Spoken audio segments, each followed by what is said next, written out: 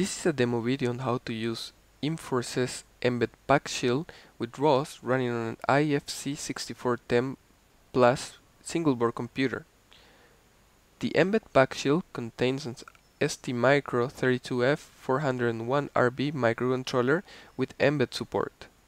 It also contains an Arduino-like header and group connector for the sensors. We added two small RC servos modified for continuous rotation and a battery. In order to run the rosserial demo on your mbed PAC shield, you'll first need to follow Inforce's documentation on how to flash the Ubuntu image to your board. Also, make sure to follow the tutorial on how to install ROS on the IFC6410 board. I'll add the links to the tutorials on the description of the video. After you flash the Ubuntu image and install ROS on the board, you can head to the ROS wiki for rosserial mbed. There you will find a tutorial on how to use the rosserial with Inforce's mbed PAC shield. Follow through the tutorial and you will have a flashed mbed PAC shield with the firmware on it.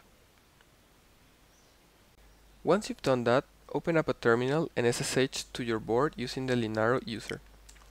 You can also do the following steps using a monitor, keyboard and mouse connected to the IFC6410 board. Once we are logged in, we'll need to run multiple terminals, so I use Tmax for that. In one terminal, we run the ROS master node.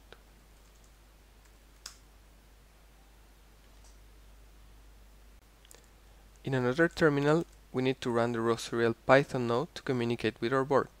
Make sure you have the ROS Indigo rosserial Python package installed, otherwise install it via apt-get. Here we need to specify the port in which the board is connected.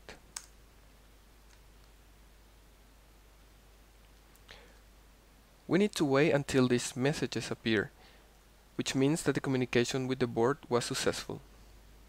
We open up another terminal and we can do a ROS topic list.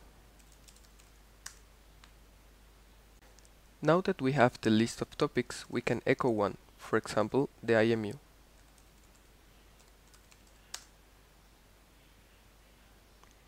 Here we can see the angular velocities and linear accelerations for the board, and we can see that they change as we move the robot.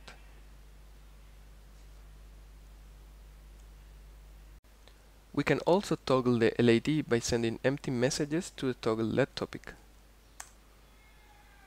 Here, for example, we are toggling the LED at a rate of 5 Hz.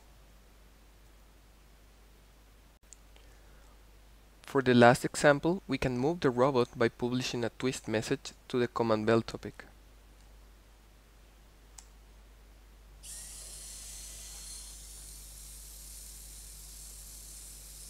And we can stop it by sending a 0 command velocity.